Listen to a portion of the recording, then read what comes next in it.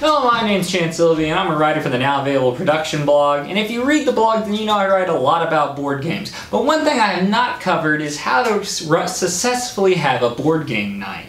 There's 3 basic rules to having a successful board game night. Rule number 1, you gotta organize your friends.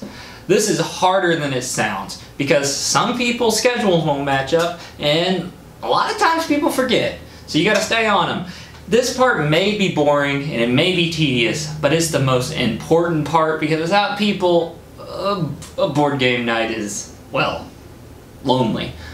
I've been there, done that. So, the second most important rule is be ready. And when I say be ready, I mean have everything ready. That means the snacks, the drinks, the pick out the location. You gotta make sure there's enough seating, but most importantly, you gotta have the right board games. You need the right board games, which brings us to our third and final rule, board game selection.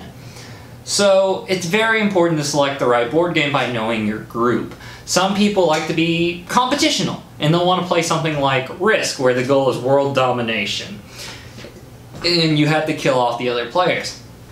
Other people are going to want you to be a little bit more cooperative. They're going to want to play a game where you can go to a common goal with the rest of the players, such as Castle Panic.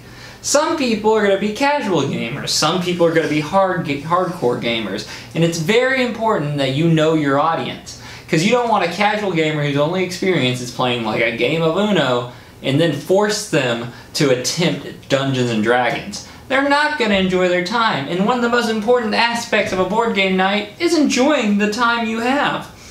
So why should you host a board game night? The answer is simple, because it's fun.